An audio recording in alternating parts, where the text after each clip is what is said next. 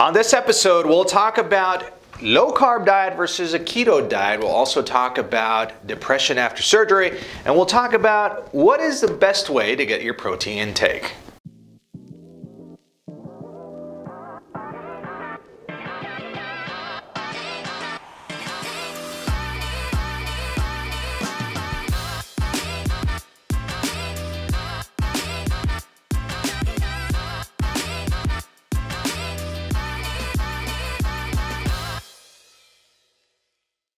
Hello everyone, I'm Dr. Alvarez with Endobariatric.com and welcome to episode 163 of the Ask Dr. A show. Thanks so much for being here with us. Thanks so much for sending the questions.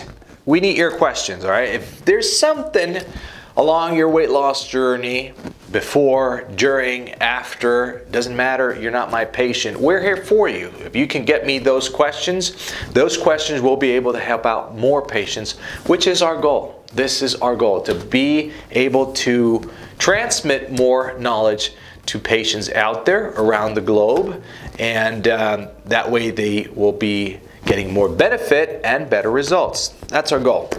Send me your questions two ways, using the hashtag AskDrA throughout social media or through my personal Instagram account that, by the way, we're going to place the Instagram username here on the screen. If you're not following me on Instagram, you're missing out. You're missing out on all the fun and all the behind-the-scenes stuff that we do. So let's go into this week's questions. Can you please discuss keto diets versus low carb?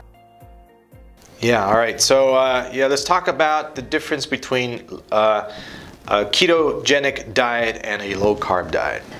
So they're similar but different. All right. So let me see if I can get the message across.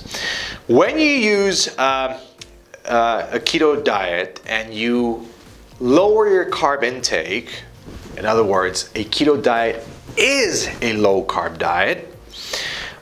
When you lower your carb intake enough and you go into a state called ketosis, when you are in ketosis, your body is becoming a fat burning machine. And the way it does that is because you're not getting enough carbs, your body goes into burning fatty acids as energy, and you are in ketosis. All right, so that is a keto diet. The objective is to get you into this keto stage for you to be a fat burning machine. Now let's talk about, remember, a keto diet is a low carb diet. Now let's talk about a simple low carb diet. All right, when you lower your carb intake, it's a low carb diet. But if you go down with the carbs, it doesn't mean you are in a ketosis state, that you are going into keto. No.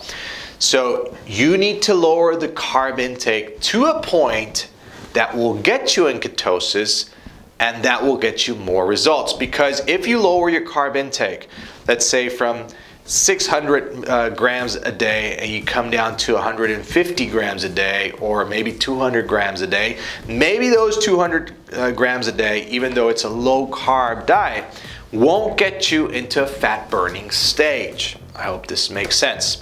So a low carb diet not necessarily is a keto diet, but a keto diet is always a low carb diet. How can I deal with depression after surgery? Very good question.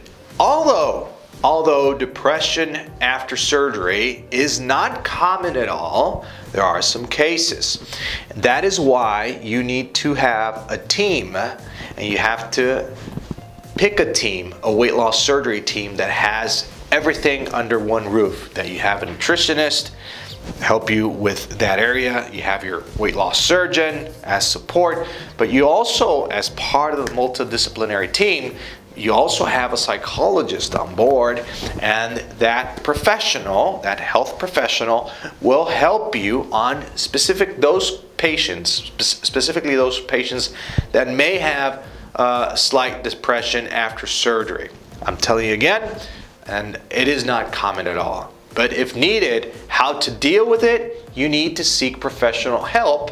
And first up to contact maybe is your bariatric surgeon or his team to get you this professional and help you on that situation.